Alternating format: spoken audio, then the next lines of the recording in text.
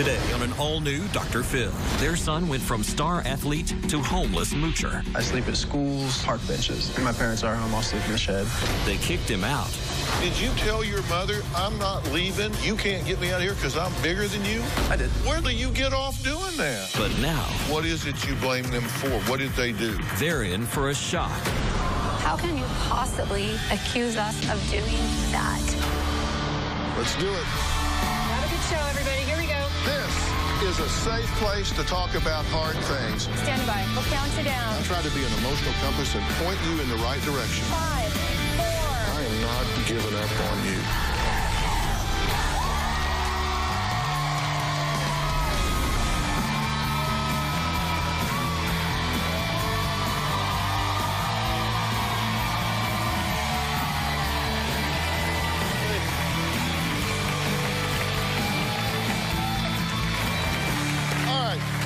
Take a look at this high school student, Ian, who is an accomplished athlete, an honor student with a scholarship to play college basketball. So how did he go from this to being homeless, living on the streets, and sometimes sleeping in this shed just a few years later? What if I told you his parents say being homeless was fundamentally Ian's choice ever since they stopped letting him live off their money? Now, Ian's parents claim they're sick and tired of helping out their once successful son, who they say has turned into an unemployed college dropout who just smokes pot and plays video games. Now, Ian's claims since he can't live at home, he'll just live out on the streets. Ian was a very wonderful child. I was a good student. I did AP. I was an honor roll. I made the presidential list one time. Ian was a great athlete. He loved playing sports. I loved the game of basketball. And I always had dreams of being a professional, but it didn't work out. When Ian went to college, he actually had been using marijuana. I fell in love with smoking. I was smoking every day. My third year of college, I lost motivation to go to college, and I dropped out, and I never went back. We let him move back in our house with the idea that he would figure out what he wanted to do with his life. In the year that Ian lived with us, Ian basically did nothing. He didn't get a job. He would sleep super late. He would be at home playing video games. 3 months ago, we had to kick Ian out of our home. We got a restraining order. I was shocked when they said that. At first, I thought I was being punked. The police showed up and had to remove Ian from our home. Ian's tried to come home a couple of times. The very first time that he returned home, my husband and Ian had an argument and the police had to be called. Ian was arrested. He spent overnight in jail. When I was arrested, I was legally searched. I was not read my Miranda rights. I was being a to the cop because I do know my rights. Ian has been out of the house for roughly 3 months. He started sleeping on the street. This whole situation tears me apart. To see him throw his life away is really, really hard. It's very devastating. I just want to know what happened to that fun-loving kid that I sent off to college. Okay, what did happen in y'all's opinion? He came home from university at Christmas time, and he went back, and I started receiving these weird texts that said, "Mom, you know I'm not gay, right?" And I said, "Okay." And then he'd say that people were watching him, and his professors knew what he was doing all of the time, and sports-wise, how was that going for him? Well, he was in his third year. He no longer played college sports. But according to his friends from college, he stopped going to open gyms. He just sat and played video games and smoked pot all day. Okay. So he was on a scholarship to begin with. For 2 years, yes. We didn't see a shift until that third year. Okay. Now, you said that he acted weird on a family vacation. This is when it got scary. I mean, to be honest with you, is that we brought him on a trip with us, and you could see that, you know, this looks like Ian, but what he was doing was horrible. I mean, it was schizophrenic is the best way I can describe it. I mean, you're talking personality where he's just sitting there looking off into space and with a big smile on his face, and you're thinking, you know, almost like he was high just for an instant. And then all of a sudden that personality would go away and he would shake it off. And then all of a sudden then he'd be talking to somebody next to him. There's nobody there. Did you ever talk to him and say, hey, buddy, you know, a few minutes ago, you were talking to somebody that wasn't there? Yes. Yeah. What's going on? Well, there was several times. Did you do that? Yes. And what did he say? I sometimes talk to myself. Does that bother you? He was constantly making excuses for it. In July of 2014, he had a drug test because he was involved in rehab, and he tested positive for marijuana, THC. Correct. But negative for everything else. Yes. Have you talked to him about the marijuana, and what does he say? He tells us that it's legal and that he should be able to do what he wants. You basically said, I want you to move out. Yes. He said, I'm not leaving. Yes. You It can't make me it leave. came down to, he told me that, how are you going to make me move? I'm bigger than you. And so we got a restraining order. So now he's living on the street with a knapsack as a pillow and a park bench as a bed. That is, unless he's sneaking back onto the property and sleeping in his parents' shed unbeknownst to them. Since Ian's been kicked out, I'm not sure how Ian spends his day. I spend my days at the library, riding the bus. I day sleeping also, just sort of passing the time. This is my pack. I keep a pair of pants, got a jacket, keep my winter coat with me. The streets are cold out here. I see him on the street. He's looking for a bus. I sleep at schools, stadiums, park benches, anywhere I can find. I saw him one morning sleeping on a bench in the park close by our home. I couldn't help him. He looked all alone. The streets are tough out here. I wouldn't recommend this lifestyle for anyone, truthfully. When my parents are home, I'll sleep in the shed. I come in here and sleep. When it's raining, I don't tell them. I try to stay away from it during the day. It's usually just like a halfway house. It sucks, but it's a lot better than sleeping on concrete. Sometimes when my parents are home, I'll sneak in the house. I'll make a sandwich and like Pop-Tarts and stuff. Oh, you want that one? Yeah. Recently, I've been able to come home for dinner, and I don't try and like overstay my welcome. I blame my parents for how I am right now. Okay, it's good to meet you. Thank you. Good to meet you too. You blame your parents for how you are right now. What is it you blame them for? What did they do? They say that I'm not complying to their rules and stuff, but I feel like I've obeyed 99.9% of them, and if I am disobeying them, I'm not doing it on purpose. Like, I'm not doing it to spite them, you know, like. Ian, did you or did you not smoke weed in our house? I did. Is that a rule? Obviously, it's not courteous. Ian, we made that rule. We told you. You said if we find out you're drinking, find out you're smoking weed, you know what, the opportunity to live at home again when you were, 21 years old was gone. We had these rules and we said you're going to follow them. I'm not sure that it's your guys' business of what I'm doing in my room because I am paying rent. Well, and that's exactly it. And that's the part where you get to be a grown adult, and that's why you're in the situation that you're in. Did you tell your mother, I'm not leaving, you can't get me out of here because I'm bigger than you? I did. Where the hell do you get off doing that? And later... Ian, how can you possibly accuse us of doing that to you? That's a serious allegation. If it's true, it could and should ruin their lives. Tomorrow on an all-new Dr. Phil, the shocking viral video. An alleged bully went after a visually impaired student. He said he didn't know you were blind. He knew he would call me blind. A classmate stops the attack. I saw the kid getting into Austin's face. Why would you have to hurt him? Now the boy hailed as a hero. And the blind teen speak out. Honestly, I feel like you saved my life. That's tomorrow. We've seen a lot of Dr. Phil shows that had to do with moochers. He lives in his parents' garage. My 37-year-old son is a freeloader. You're laying on your ass in the garage till 2 in the afternoon? That's not okay. Several of the things that Dr. Phil has mentioned, we should not enable our child. It's a tough line for me. I've asked myself many, many times, what did I do wrong? Is this your fault?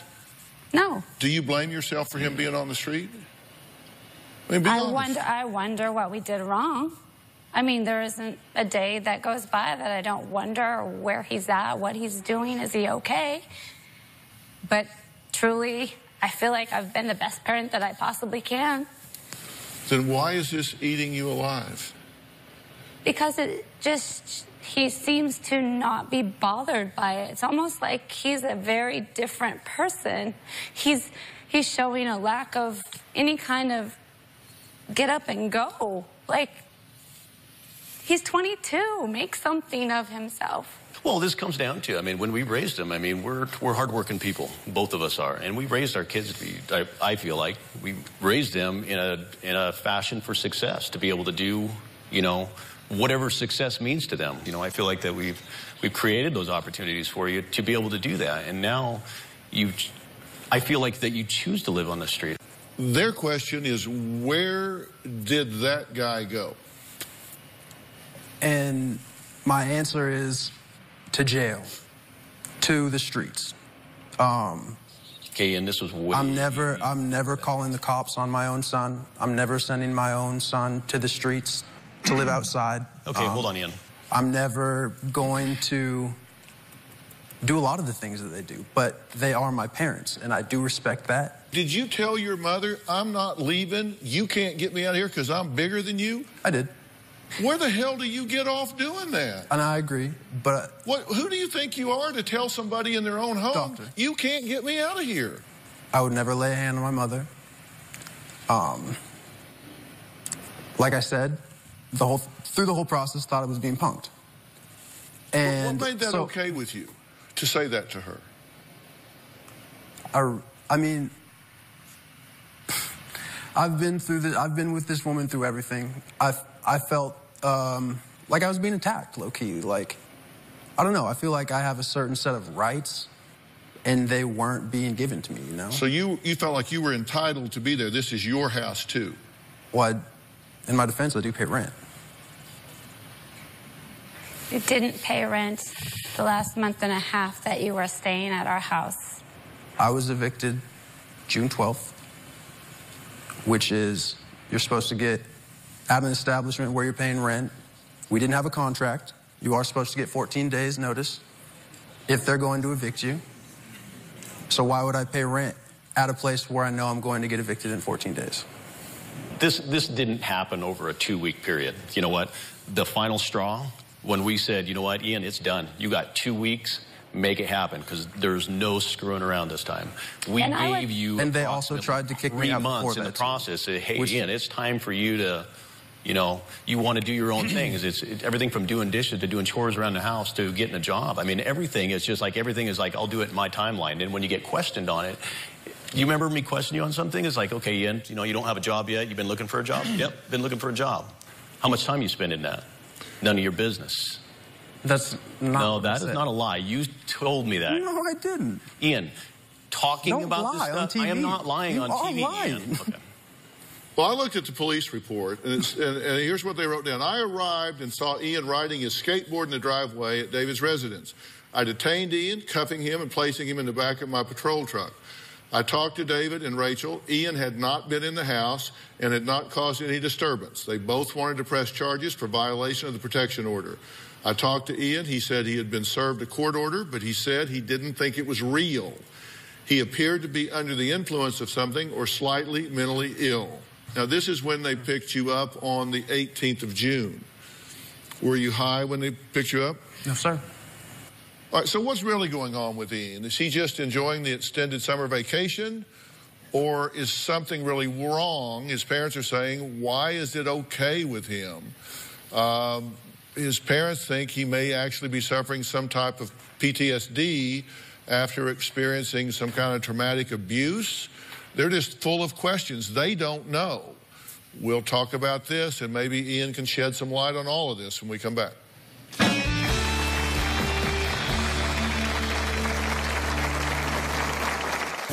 Ian's behavior has been very odd. He's said some very off-the-wall things. It's so bizarre. I don't know what to believe anymore. And later, when they did what they did, then they got to own the result. And the result is you resent the hell out of them for that. And I do blame them for it. How would you like to make Dr. Phil history? Log on to omaze.com/Robin to donate for a chance at a once-in-a-lifetime opportunity. A very special guest is going to walk a day in my shoes. You and a friend will fly out to Los Angeles, get all glammed up, and get the hair done, and get your makeup done. We're going to have a ball. And then you'll join me here on the set, right here, for a very special taping of the Dr. Phil Show. Here's where we make history. At the end of the show, you will become the first fan ever to join me and Philip on national television for our signature walk-off. And the best part of all is that all entries support my foundation, When Georgia Smiled. And it's only $10. That's right. For $10, you get a chance to walk a day in my shoes and be a part of all of this.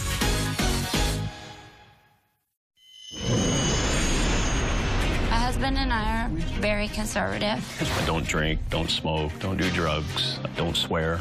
My family is very strict. We have rules in our home that our children must obey. This whole thing that we are doing was never meant to disown him. Ian wants to do things his own way. You can do what you want to do, but it's not here. My parents think that I am using them. They see me as their deadbeat son that can't find a job. I don't think they give me enough credit. Well, we're talking to 22-year-old Ian, whose parents, Rachel and Tino, predicted would be a huge success when he headed off to college with a basketball scholarship, having graduated with all A's in honors classes from high school. So where did things get off track from what they had as a vision for their son? Ian's behavior has been very odd. He's just said some very off-the-wall things. Ian accused my husband and I of doing drugs. Ian accused my husband and I of poking him with needles. The most shocking thing that Ian has done, he texted one of his friends that my husband and I were raping him. I know it sounds very far-fetched, but I have accused them of raping me. I do wake up sometimes with needle marks on my arms. When he said that, complete astonishment is what came through my mind. That was just preposterous. I have no idea where he would even come up with that.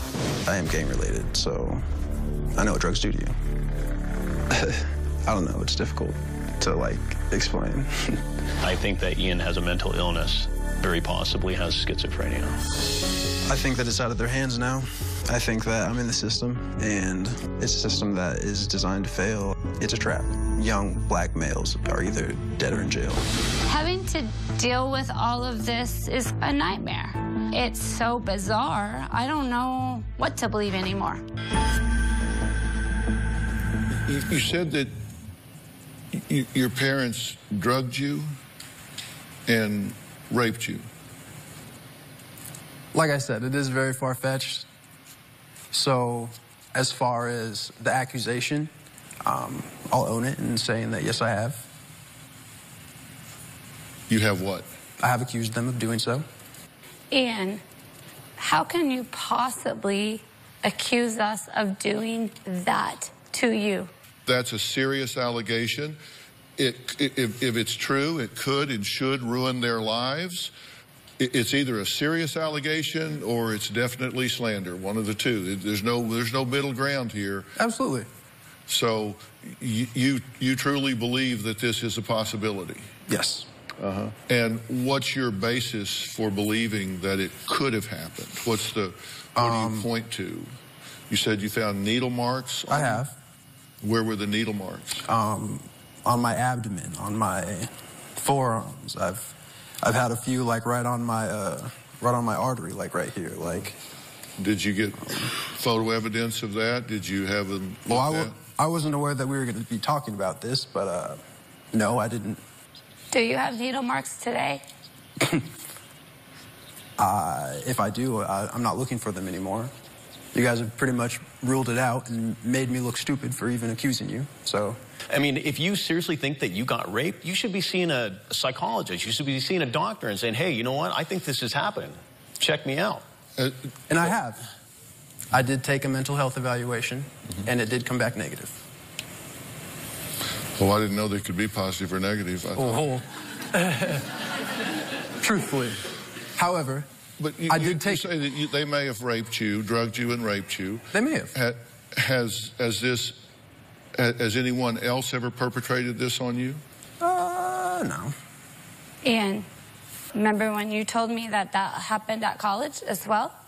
Then why did you just tell him that didn't happen? Because I'm trying to prove a point here. That you guys changed your story on everything. Did you tell them you'd been raped in college?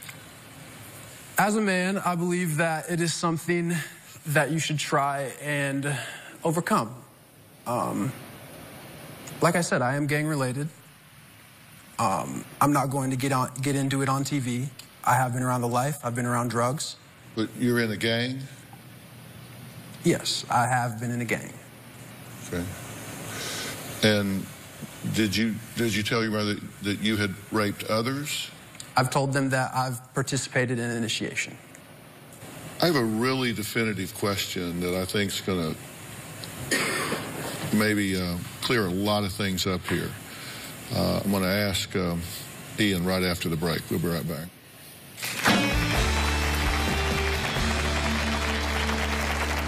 Thursday on an all-new Dr. Phil. Oprah Winfrey! Oprah is back. How y'all doing?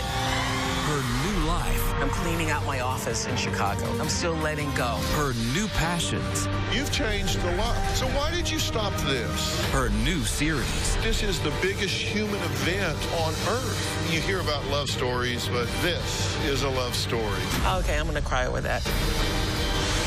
That's Thursday.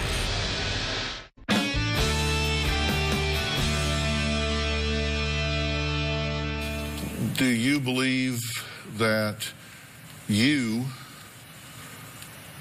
have suffered an injustice at the hands of these two people that put you, as you describe it, a young black man into the system and therefore have sealed your fate in this life?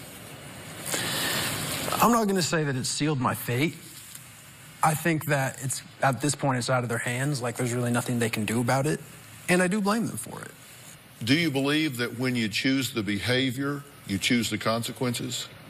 I say that when you choose it, you have to own it. When they did what they did, they chose to put you out using the law, then they got to own the result. And the result is you resent the hell out of them for that, do you not? I don't know if resentment's the right word. I'd call it sadness. I'm sad that they would do that to their own child.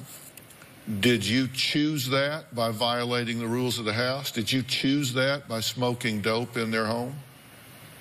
I don't think marijuana is dope. You're probably a little funkier than me. Like, you're a little older. You've been in the 70s, so it was dope back then.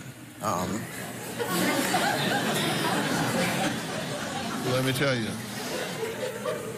don't let this suit fool you, because I only wear it for the camera. And I've been homeless just like you, but it wasn't because my parents put me out of the house. It's because there wasn't a house to be put out of. And it doesn't matter whether it's smoking dope or chewing gum. If it's the rules of the house and they say you can't do that here, and you choose to do that there, then they have a right to put you out. Now, let me ask you something. Are there times that you get really confused?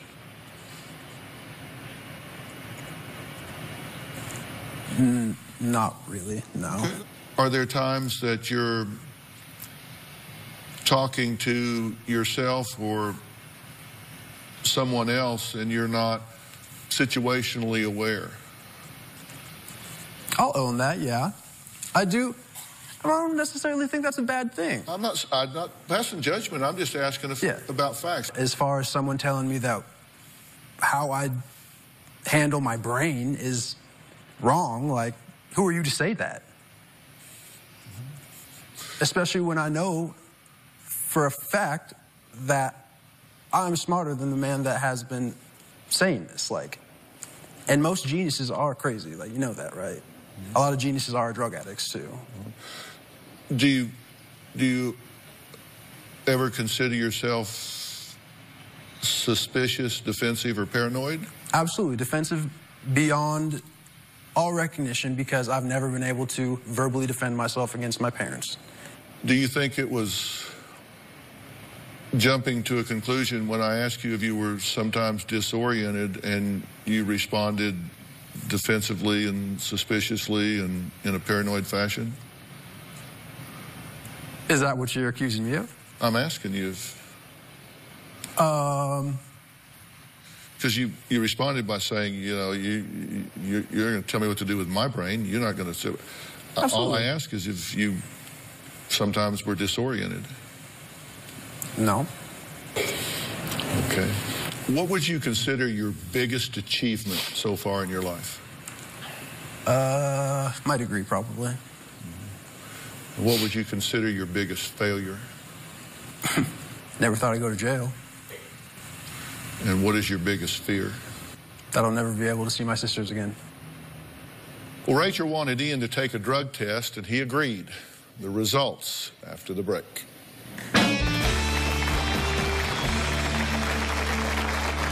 Tomorrow on an all-new Dr. Phil exclusive. An alleged bully went after a visually impaired student. The blind student. Why were you being hit?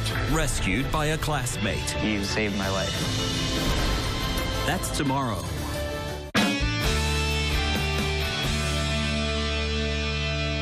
Rachel very much wanted Ian to take a drug test. Because your theory is he might be on something like weird. I don't know. You don't know. You're looking for something to explain this. Yeah, I want some answers as to why he continues down this path that is bizarre. Are you on some kind of drugs? Nothing that can't be prescribed by a doctor. Like what? Marijuana. Mm-hmm. What else? Truthfully, like, I don't see the big deal in experimenting with drugs, like. But you've experimented with what? I've dove into meth. I've done many prescription pills. That's actually the first thing I experimented with. I've done acid, all while with my very close friends. Well, as long as you got some friends around. Bottom line, he tested negative for everything illicit except for marijuana. I'd like to add to the conversation Dr. Frank Lawless. Dr. Frank Lawless is the chairman of the Dr. Phil Show Advisory Board. He's the co-founder of the Lawless PMP Center in Dallas. Dr. Lawless has also written the book, Not My Child. Dr. Lawless, I'm curious what your thoughts are. Ian says he's experimented with a lot of drugs, which can have an impact on his brain, of course, but he says he's a regular user of marijuana now, which is legal in his state. Well, first of all, Ian is at a very critical, vulnerable time in his life where his brain is going through a pruning, which makes him very vulnerable to any kind of any kind of issue that has to do with judgment. Now, put on top of that, this marijuana, the THC is kind of sticky, and it creates a stickiness between your neurons. And so what happens is that it limits your judgment, plus other kinds of cognitive abilities, so that your thinking becomes circular. And is motivation one of the things that's affected? Absolutely. You get a lower motivation, and you get also increased depression and some level of paranoia. Can you see major shifts in personality? Well, what you often see is this lack of empathy. What Dr. Lawless is talking about is when the brain is in this pruning phase, particularly for some people, that with marijuana use, not even regular or heavy marijuana use, it can create real neurological disruption. And if it continues through the pruning process, where it gets to the static phase, usually at age 25, then that damage becomes irreparable, correct? That's correct. And at this point, all we know is that, Ian, you have started to live your life differently, and I'm not saying that the reasons are one-dimensional, but you've said, my life isn't working. A really good theory is that you're having a bad reaction to the marijuana use at a neurological level in terms of reasoning, in terms of motivation, in terms of emotionality. But it's something that, based on research, you have to consider. You two are the doctors, and I will consider it.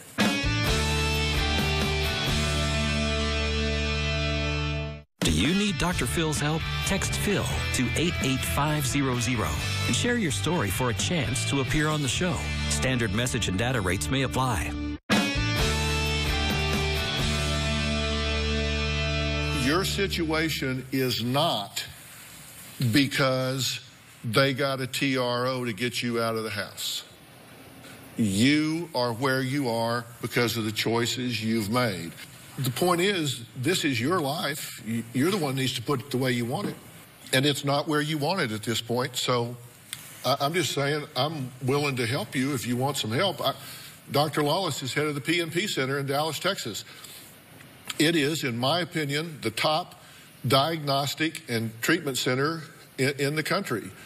They evaluate people biochemically, neurologically, psychologically, medically, in every way. I'm happy to fly you there at our expense. Dr. Lawless has agreed to work you up, do a complete evaluation neurologically, find out what is going on, and see if, in fact, this is having an effect, and give you a complete plan to see where you are and come up with a plan to get you what you want in your life. They don't go, well, this is all, you're an adult. This is all between you and them. It's private between you and Dr. Lawless, and I think that's a great place to start. After that, I'm happy to get you a life coach. Anything, whatever. I'm happy to help you find a job. I'm happy to do whatever is necessary to connect you in a way that you can get some traction and start getting some joy in your life. And I'm offering to do that if you want that help. I would appreciate it. I'm a little embarrassed. Like I said, I'm not used to like taking handouts, and truthfully, I wouldn't be here if it wasn't for these people in front of me. However, if it means progress, I'll do it. Yeah.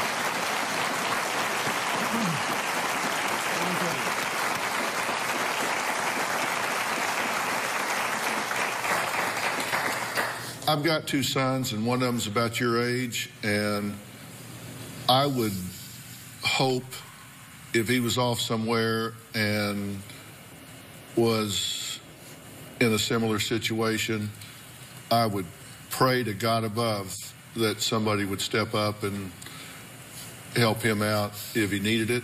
Yeah. And I'm doing with you what I hope somebody would do with him if he was in a similar situation. And like I say, I'm not doing it to you, I'm doing it with you.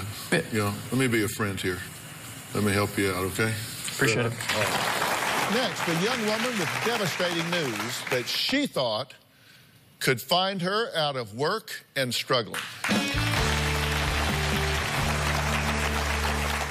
Ready to get real? Go to drphil.com for advice on relationships, parenting, finances, and more. Plus, weigh in on your favorite episodes, share your stories, and find support in the Dr. Phil community. When you sign up for the community, you will automatically be subscribed to the Dr. Phil Show newsletter. Log on to drphil.com today. Imagine waking up and scratching under your arm, but noticing a little something. You think it's a little nothing, but the doctor says it's a big something, the big C. That's what happened to my next guest, Dana. I was 27 at the time. I was healthy. I didn't understand what having breast cancer meant and what that was really going to mean for the rest of my life. It was horribly surreal. My family and friends, we were just completely shocked. The good news is that we caught it very early. I attacked my treatment and my cancer like a bull. I decided to do a double mastectomy because of the aggressive nature of my cancer. This was the day of surgery, day of the mastectomy. I don't know why I let you guys take any pictures of me. As soon as I healed after my surgery, I was immediately into my chemotherapy regime. I knew that I was going to be in and out of the office a lot. I sat down in a room full of coworkers who are all women, and I just had to tell them that, you know, I was diagnosed with breast cancer. My company that I worked for was extremely supportive. They were really there for me throughout the entire treatment and allowed me to leave for my tests and come back or work from home. When I was able to go to work, I was able to forget about my cancer for just a moment and continue on with this life I had before cancer, which was a big deal to me. I've come out the other end, and it's made me a better person. I'm sitting here 5 years out, feeling good. Running a business is crazy to me because I wasn't sure I would get here. Well, Dana is here with us, and also joining us is our good friend, Dr. Frieda Lewis Hall, Chief Medical Officer of Pfizer. We just love having you here, so welcome back to the show. I love being here. So, Dana, I'm glad you're here. One of the things you had to go through, and having worked with the oncology population a lot in my career when I was in practice, people say they often deal with awkwardness about it because people don't know, do they bring it up? Do they not bring it up? What do they say? People felt awkward around you, right? Yeah, I don't know if people know what to say. I've heard many things of, you know, oh, I'm so sorry, honey, you're just so young. And even weirder things of, oh, I'm so sorry, you know, my aunt or whoever had breast cancer and she didn't make it. And to hear something like that from, you know, a friend or a stranger is really difficult when you've just been diagnosed. Yeah, and people don't know. People don't. I mean, what do you say when you receive news like this, especially in a workplace, for example, where it's not close friends and family? It's so awkward, and everyone wants to be helpful. We were talking earlier. So many people have challenges with this that there's information out there that's available, like on cancerandcareers.org. There are great tips on how do you figure out saying something that is authentic, heartfelt, helpful, and not hurtful. So what to say and maybe mostly what not to say. Yeah. There was a recent survey on just that. It was commissioned by Pfizer and an organization that I just mentioned, Cancer and Careers. And in that survey, 77% of working women that were surveyed with breast cancer said that they found work to really help support their recovery. And as it turns out, that view is often held as well by healthcare professionals. Mm-hmm. Now, you had a great experience with your employer, supportive, engaging, kind of worked with you on that. There was another survey that was done recently, and the news wasn't quite so good. And this was in women with metastatic breast cancer. And in that survey, 50% of women left their jobs after their cancer diagnosis. Half of those were involuntary. And 20% more felt that they had experienced some job-related discrimination. And balancing treatment with your job is also important, right? You've got to find some way to do one and get it to jibe with the other, and it's not always easy. Right, well, and I'm really glad that you put it that way, because it's not one or the other. I mean, what you want to do is to figure out how you can do both, how you can have the best support for your health and how you can thrive in the workplace. And there are lots of things that you can do to do that. First of all, a really good conversation with your doctor or healthcare provider to find out, what does my diagnosis and treatment mean to my work? And what might my work mean to my diagnosis and my treatment? With that information in hand, you want to do some more investigation. You want to find out what kinds of resources and programs might be available with your employer, with the government, with other work communities that you belong to or are a part of. How those things then fit together is important, because you want a plan that you can implement with your employer, with your healthcare team, with your family, friends, and the rest of your support network, and then be able to move that forward, again, to thrive in the workplace, but to also have the best outcome. Anyone with questions or wanting more information or links to resources can go to gethealthystayhealthy.com. Yeah. And when you go to gethealthystayhealthy.com, and you click on this, discussing cancer with your doctor and working out a plan, you've got to be active in managing your disease, right? You just don't become passive. You stay active with it. Yeah, you have to. I mean, I lived day to day by a calendar for that entire year of my life. Well, Doctor, you're right. It's all about planning. And this is so important. We are going to continue this conversation tonight. Starting at 9 p.m. Eastern, 6 p.m. Pacific time on Twitter. So follow me at Dr. Phil, and you can search #CancerAndCareers to join us. And right up until that time, be on gethealthystayhealthy.com. You can look at the points that are there. It'll kind of tell you what we're going to be talking about over on that conversation. So I want to thank all of my guests today, especially our longtime good friend, Dr. Frida Lewis Hall. Dana, we thank you for being here, and congratulations on 5 years clean and clear. We'll see you next time. Thanks so much.